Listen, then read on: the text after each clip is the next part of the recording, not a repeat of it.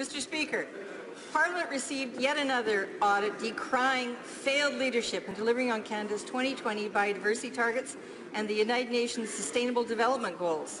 The Commissioner of Environment Audit is deeply critical of this government's fixation on holding meetings, finding that they're basically all talk and no action.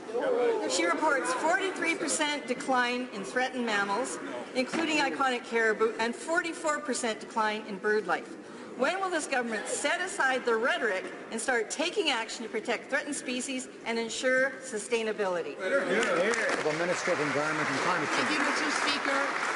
The member opposite must have been very pleased to see the budget. Historic $1.3 billion to invest in protecting biodiversity, protecting species at risk.